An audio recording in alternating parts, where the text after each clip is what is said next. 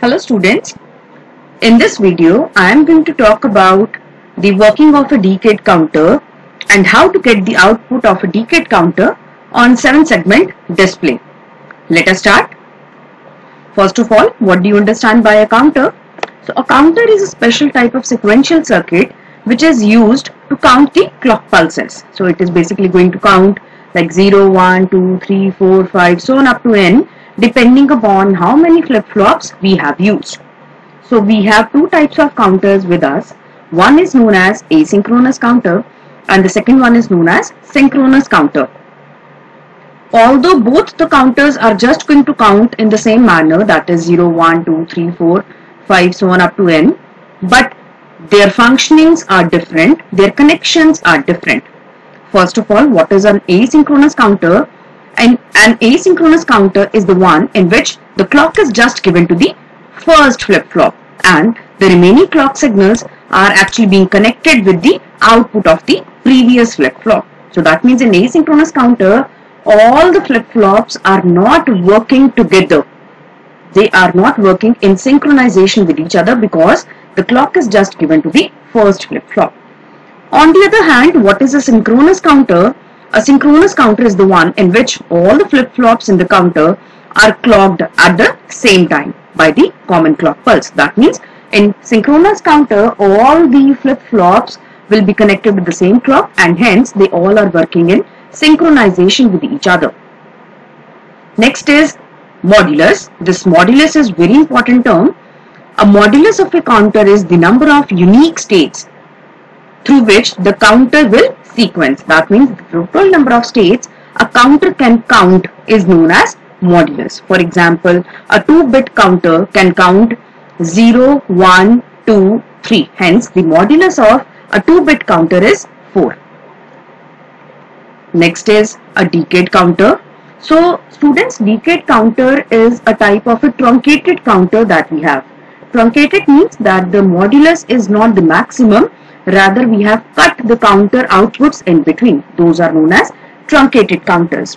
So, what is a decade counter? Decade means 10.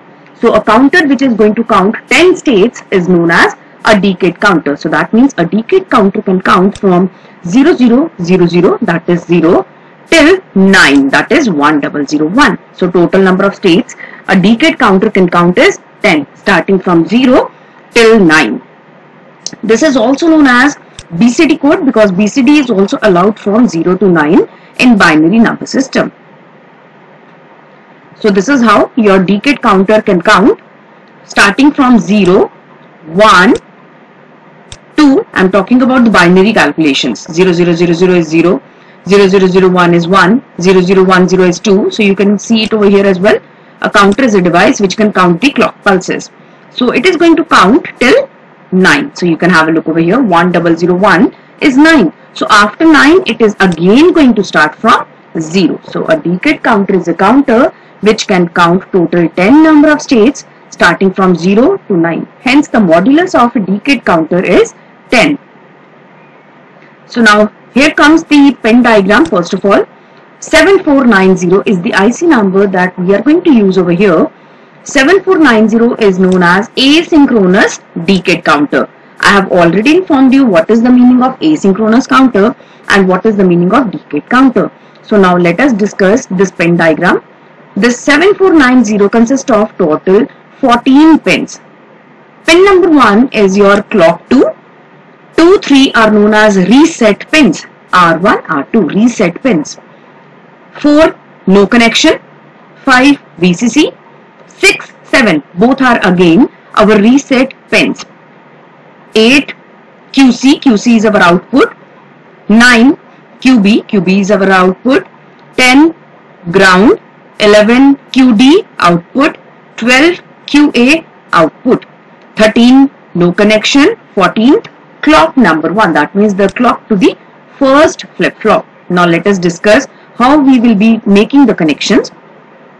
Now pin number 1, because this is clock 2 and this is asynchronous decade counter. So in asynchronous counter, the clock is just given to the first flip-flop. So you can have a look over here. This is our first flip-flop. So the clock signal will be connected at pin number 14, whereas the remaining clocks will be connected with the output. Hence, clock number 2 will be connected with our pin number 12. That means the output of the previous flip-flop, that is QA.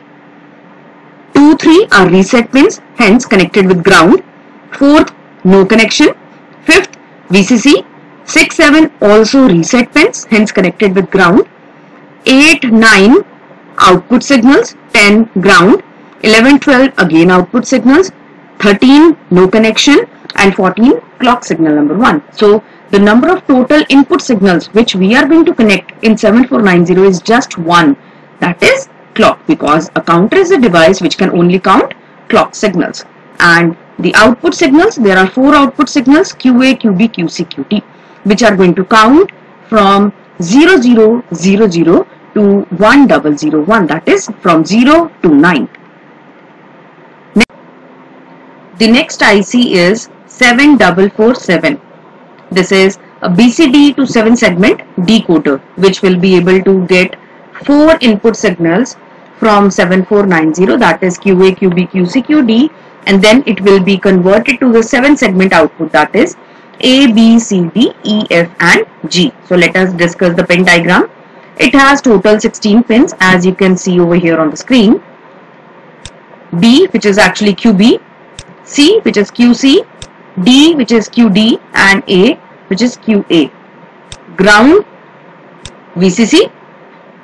This is LT bar, this is BI bar, and this is RBI bar.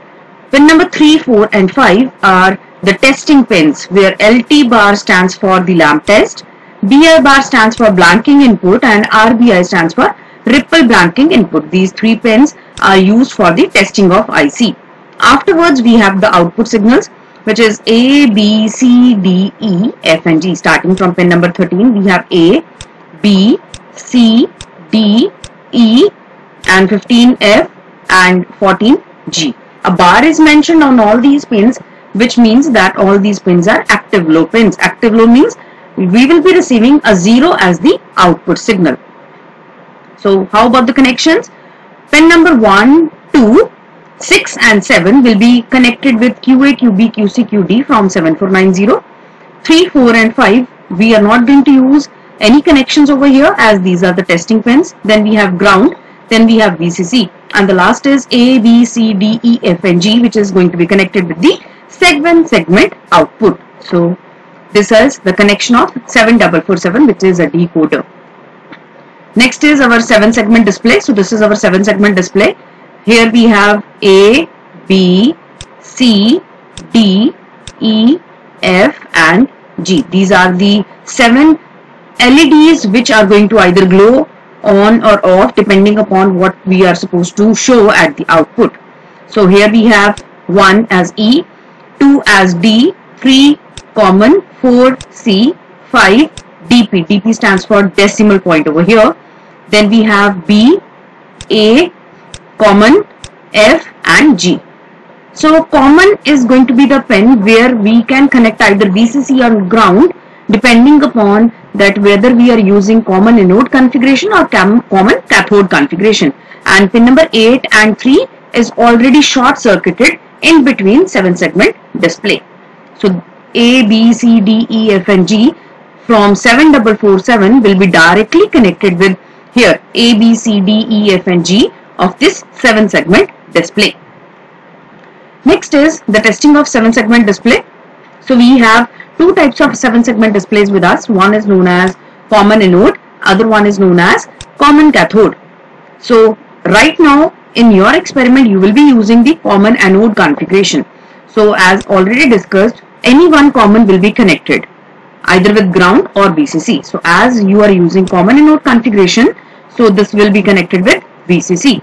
For common cathode configuration, the common either you can see either pin number 3 or pin number 8 will be connected with ground, and A, B, C, D, E, F, G will be connected with 0 signal. That means A bar, B bar, C bar, D bar, E bar and F bar like this 7447.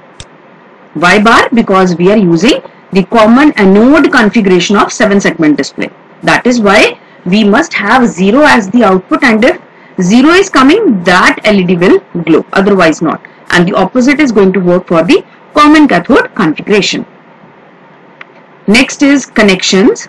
The main connections for a decade counter to show the output on a 7-segment display.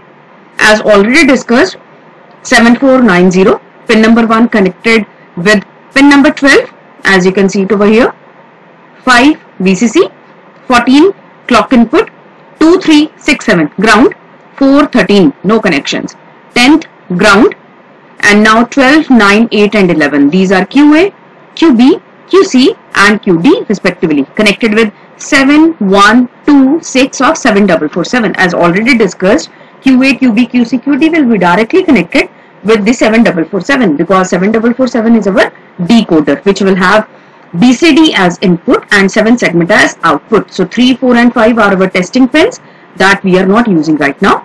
Pin number 16 connected with VCC, pin number 8 connected with ground. After that we have, as you can see it over here, students, bubble. Bubble means we are using active low configuration. So as already discussed, we have A bar, B bar, C bar, D bar, E bar, F bar and G bar. So 13 connected with 7, 12 with 6, 11 with 4, 10, 2, 9, 1, 15, 9 and 14, 10. So this is going to be the connections of our 7490 with 7447 and finally 7-segment display. And do not forget to either connect pin number 3 or 8, anyone, with VCC through 1 kilo ohm resistance. Maximum resistance that you can use is 1 kilo ohm resistance, so that the VCC which we are having, the voltage is going to drop across 1 kilo ohm, hence the 7-segment display will receive the voltage less than VCC so that it will not short circuit, and the lesser amount of voltage will be provided to our 7-segment display. So this is all about your connections. And now the last is the truth table. Now Q, D, Q, C, Q, B, Q, A. These are our output signals. Again Q, D, Q, C, Q, B, Q, A. So for 0000, this is what you will be observing as the output display at 7-segment display. A, B, C, D, E, F. All these will glow and G will not glow. For 1, 2, 3, 4, 5, 6, 7, 8 and 9. So these all are going to be your output signals across your 7-segment display starting from 7490 decade counter. Thank you so much.